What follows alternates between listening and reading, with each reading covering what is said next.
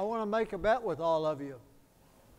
When you leave tonight, you're going to have one piece of information that you'll never forget, you'll always remember, and hope you never use. See, betting is my business. I work for a company in Dallas called SCA Promotions, and we provide prize coverage for things like hole-in-one at golf tournaments, half-court shots at basketball games, field goal kicks. Think of us as like, let's make a deal on steroids. So for the next few minutes, I want you to see the world through the eyes of a gambler, a risk taker.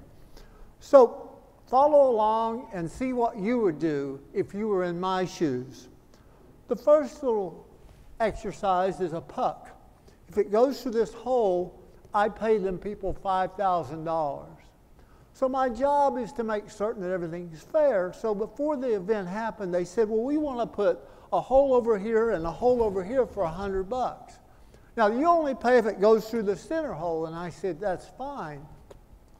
Well, they had the promotion. The puck went through the hole for $100, and I paid $5,000. You say, well, how is that possible? Well, when the hole went through the $100 hole, it bounced off the back and ricocheted through the center. And I didn't say which way it had to go. So that was the first $5,000 lesson that I learned early on. So now, let's go up to the junior high school level. They approached me with a golf ball. They said, we want to see if they hit it 600 yards. You pay $50,000. Well, 600 yards with a golf ball is a long way. They said, Norman, what do you think? And I thought about it, and I said, it's a good idea. We should do it. We'll make some money. Monday morning came, and I wrote a check for $50,000. The reason was pretty simple. What they didn't tell me was point A to point B. Point A was on a 5-story building. Point B was down here. They had a 40-mile-an-hour tailwind on asphalt downhill. I don't know how I kept my job, but they didn't fire me. That was early on. So you say, well, how does a guy get a job like this? It's kind of strange. Well, when I was 14, I went to work at a roadhouse in Oklahoma as a bartender. I was tending bar at 14. I had a rather unusual upbringing. I wasn't worried, though, about getting arrested because our best customer was the sheriff of Rogers County. Now, the sheriff drank CC and 7, and I learned from the owner of the bar, of the roadhouse, he got 2 shots of whiskey where everybody else got 1. It was my first lesson in customer service. So from there, I became a policeman, and then I became an insurance adjuster, and I got interested in magic and bridge and met some real interesting people along the way and developed 3 job skills. I learned how to open doors when they aren't there. I learned how to dig in the dirt, and I learned how to see the world kind of on the slant. And that's helped me because we've done promotions for as little as 42 cents and as much as $1 billion. And I've liked all of them but one. We did one promotion I didn't like very well, and that's what I'm really here to talk to you about. It's the promotion I like to call, what did you say? Promotion. And it was sparked by my girlfriend because I became deaf in my right ear, and I would sit at home at night, and she'd say something. I'd say, what'd you say? And she said, I said, what'd you say? So anyway, she kept saying, go to the doctor, and I kept ignoring her. I'm sure none of you out there have ever done that with your wife or girlfriend, but I did. So one day I came home, and she handed me a business card. I said, what's this? She said, it's to go see the audiologist. Now, I'm from the country. I prefer to say I had to go get my hearing checked. But so I went, and I got my hearing checked. And when I filled out the form, they said, reason for visit. I said, my girlfriend made me. So after I went to the doctor, he had me do some tests, and the next day the doctor called me. Not the nurse, but the doctor, and he summoned me to go to another doctor's office. Now, when I was in high school, I got summoned to the principal's office all the time, and that's bad. But when you get summoned to go to the doctor's office and you're a grown-up, that's worse. So I went to the doctor's office. I was a doctor that was a guy named Dr. Peters, and nice fella. And when I sat down, he said, Norman, I know what your problem is. He said, you have an acoustic neuroma. Do you know what that is? I said, yeah, I know what acoustic is. It's what you used to play pool with. He said, no, you have a brain tumor. And I didn't know what to say. He said, you have a very large brain tumor. He said, your brain is roughly the size of a cantaloupe. He said, your brain tumor is the size of a baseball. For the first time in my life, I really wanted to be average.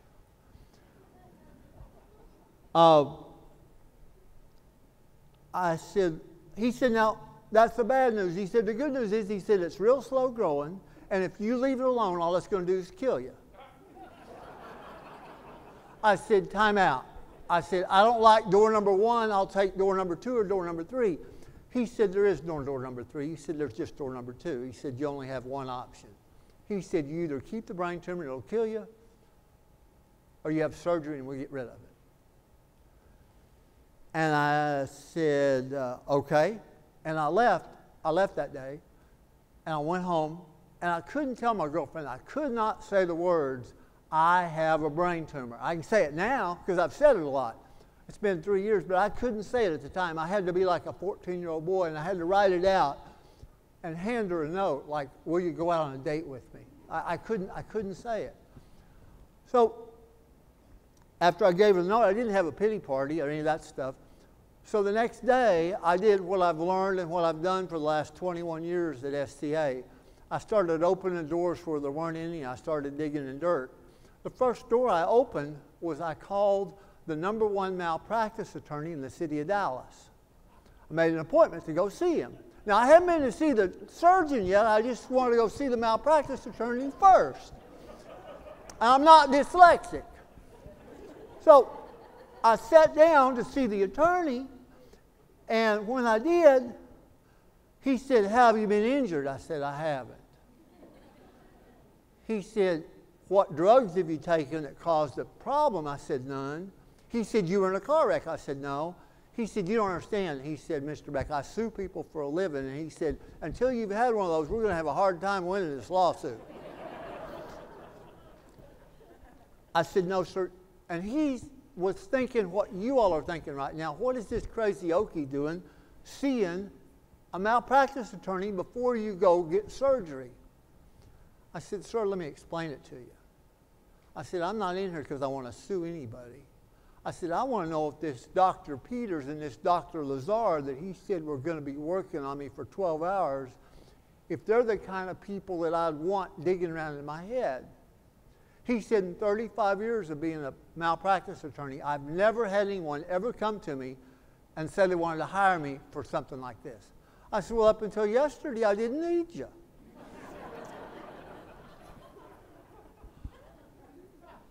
I said, think about it. I said, 50% of doctors out there graduate in the bottom half of their class. He said, you know, I never thought of that. I said, that's why I insure game shows for a living, and that's why you do whatever it is you do. But I'll tell you now, I didn't stop there. I went and I talked to 3 patients that these guys had operated on, and I interviewed them, said, what kind of doctors are they? I got to be really good friends with the 2 nurses that they had working for them, Jan and Verena. I got to be really good friends with them because I wanted to find out what I could. I went up at 2 o'clock in the morning to the hospital, that ICU unit where they said I'd be staying for a week, and I found a nurse at 2 o'clock in the morning, had kind of a warm heart. And I said, tell me about this Dr. Lazar fellow. What kind of a person is he? And she said, well, he's rough, he's tough, he's got a really shitty bedside manner, and he's the best neurosurgeon in the city. I said, we'll get along just fine. And then after I did that, I went and I found a doctor that would sit with my mom and my girlfriend during the surgery so he could be like a liaison. And then I went and I got my shoes shined. See, right outside Dr. Peters' office is Al. Al has the shoe shine sign. He shines shoes every day. And he's the guy I wanted to talk to because he sees things and you don't even know he's looking. I sat down and he was shining my shoes, and in fact he shined these that I'm wearing tonight, as a matter of fact. And I said, Al, what kind of doctor is this Dr. Peters? He was popping a rag, and we got to be pretty good friends, and he stopped and he looked at me and he said, well, Norman, he cares. And that gave me a lot of comfort because the tumor didn't care. The tumor was just there. It didn't care how young or how old or how good or how bad or how scared I was, and I was scared. But that made me feel good. So, on August the 28th, 2013, I did what every good gambler does. I got ready to pay off my bet. I went home. After I got my hair cut, I had Lisa cut my hair beforehand because, you know, I didn't know how long I was going to be before I could do it again. So I went home and I wrote letters of goodbye to the people that I love in case things didn't work. I took my suit out of the closet and I laid it on a chair in my apartment in case I didn't get to come back for it.